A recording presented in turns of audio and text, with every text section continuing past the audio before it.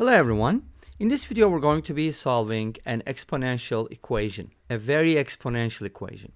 We have 2 to the power 3 to the power 4 to the power x, and that is equal to 4 to the power 3 to the power 2 to the power x. And we're going to be solving for x values. Notice that on the left hand side we kind of have a tower where the numbers are increasing, and on the right hand side they are decreasing. So what kind of x will satisfy this equation? Is that going to be an integer? Would 0 be a solution? Is it irrational? So on and so forth. All those questions will be answered when we get the solution. So let's go ahead and solve this problem. Now, one of the things that kind of makes this problem a little easier than others is the bases. We have base 2 here and base 4, which is kind of nice because we can relate those bases. 4 basically can be written as 2 to the second power, right? So let's go ahead and start with that first, and then we're going to convert and convert and convert until we get a nice equation. We're going to need to use logs at some point and arrive at the answer.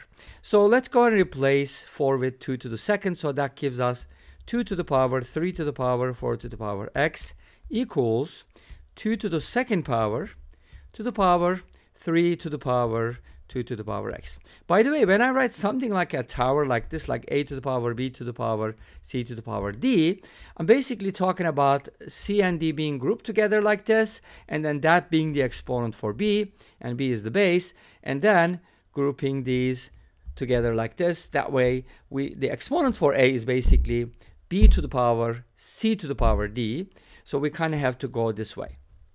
Otherwise, if we want to write something like this, so instead of writing, either we can use parentheses or we can write it like a to the power bc, which is obviously a lot simpler. Okay, so that's what we mean by this exponential tower. And let's go ahead and do the following. We're going to use the power rule. So if you have something like a to the power b to the power c, this is equivalent to a to the power bc, as I said earlier. So we're going to go ahead and multiply these two exponents. But what are the exponents? 2 and 3 to the power 2 to the power x. So we're going to go ahead and multiply them. So that gives us 2 to the power 3 to the power 4 to the power x equals 2 to the power 2 times 3 to the power 2 to the power x. Obviously, 2 and 3 are different bases. There's no relation. There's no way to associate them because 3 is not a power of 2. They're not powers of each other, or they can't be written as the power of the same integer. So we're just going to leave it like that for now. But this gives us something, obviously, since we got the same basis. We can go ahead and now set the exponents equal, right? Since we have the same base, this exponent should equal this exponent. And that's good. Let's go ahead and write it down. 3 to the power 4 to the power x equals 2 times 3 to the power 2 to the power x. At this point, you're thinking like, I can't combine 2 and 3, but I can combine the 3's. So it makes sense if we put these two powers together, this one and this one, because they have the same base. So that calls for division. 3 to the power 4 to the power x divided by 3 to the power 2 to the power x equals 2.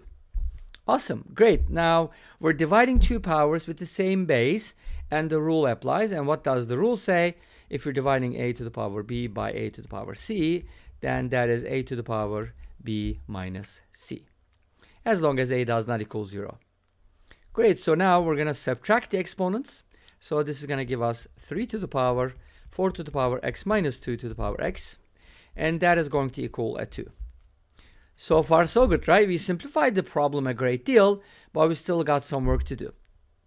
At this point, I think taking natural log or any other log on both sides would be meaningful. So let's go ahead and do the following. Let's go ahead and move the 2 over here, and then L and both sides. Oh, I should probably go with probably this color. So I'm going to natural log this side and natural log this side. You can put number in parentheses, no big deal. But one of the things that's super duper important, and that's why we log both sides, is to bring this down. So we can go ahead and make it a coefficient or just multiplier. 4 to the x minus 2 to the x times ln 3 equals ln 2. Allow me not to write parentheses because I don't like it unless I have to. In this case, I think there's no confusion, right? So if I was writing something like ln n, this would probably be a little confusing, so I would probably use parentheses. Anyways, with numbers, it's easier.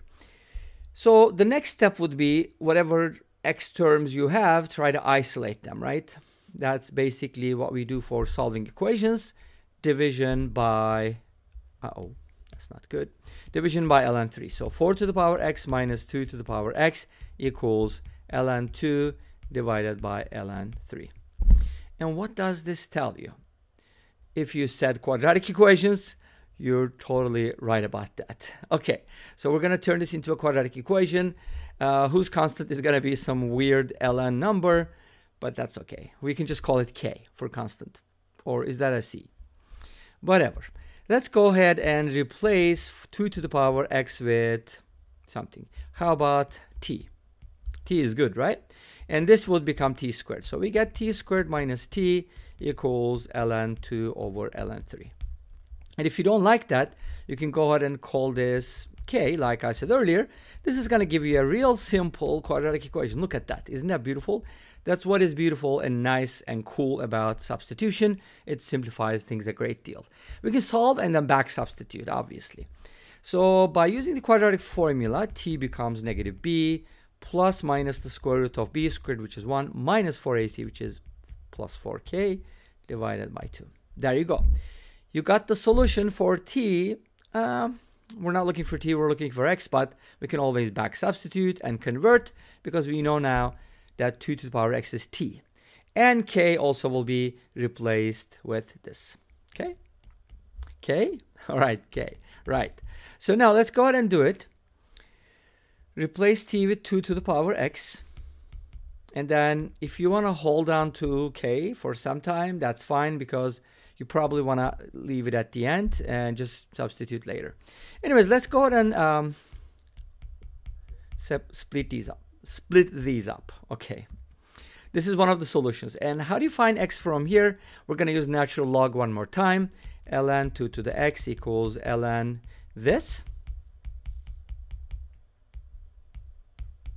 And then x moves, and we're going to divide ln 1 plus square root of 1 plus 4k divided by 2 divided by ln 2. Awesome. Now let's go ahead and substitute k with what it is. ln 1 plus square root of 1 plus, what is k? K is ln 2 over ln 3. So not too bad. 4 ln 2 over ln 3. That's our k, divided by 2, ln that, and divide by ln 2. You see, that is a really nice expression for x, right? And what about the other solution? It's just going to be the same thing with the minus sign because the quadratic equation says so. So it's either this or 1 minus that, and you can just take it from there. Easy. You just have to change the sign. 1 minus square root of 1 plus 4 ln 2 over ln 3. That divided by 2, not ln 2, and all of that is divided by ln 2. And this basically gives us the solutions in numerical form. What are they? I don't know. They're just numbers. And obviously negative numbers are allowed because this is an exponential equation. And this brings us to the end of this video. Thank you for watching. I hope you enjoyed it. Please let me know. Don't forget to comment, like, and subscribe. I'll see you next time with another video. Until then, be safe, take care, and bye-bye.